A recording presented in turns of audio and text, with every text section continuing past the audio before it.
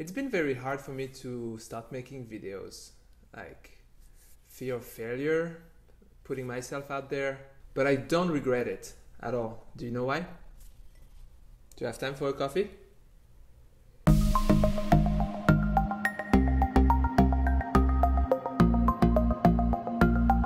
Hey, bonjour, I'm Hugo and I help busy entrepreneurs and managers be more productive and get back in control of their own time.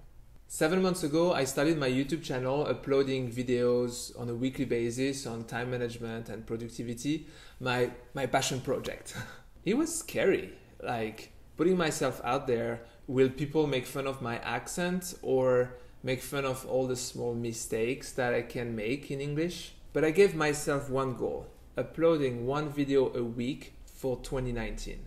So far, I'm on a streak. And starting was the best decision I could have made.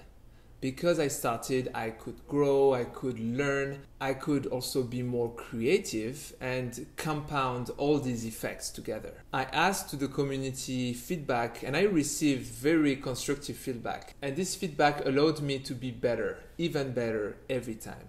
That's continuous improvement. By the way, LinkedIn is a great outlet for constructive feedback. I just love it. I'm thinking of Carlos, Lynn, Stan, Nidal, Lisa, John, etc. All the people that really helped me with the constructive feedback. Thank you. Thank you so much because your feedback helped me get better and also give me idea for new content. And more importantly, no one has any interest in seeing you fail. No one.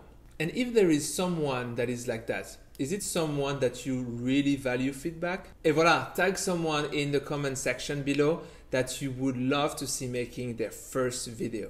Or maybe someone that is already making videos on LinkedIn.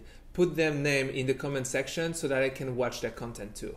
Merci, thanks guys for watching this video, and I really appreciate that you checking in every single week and watch my videos. I hope I'm bringing you value.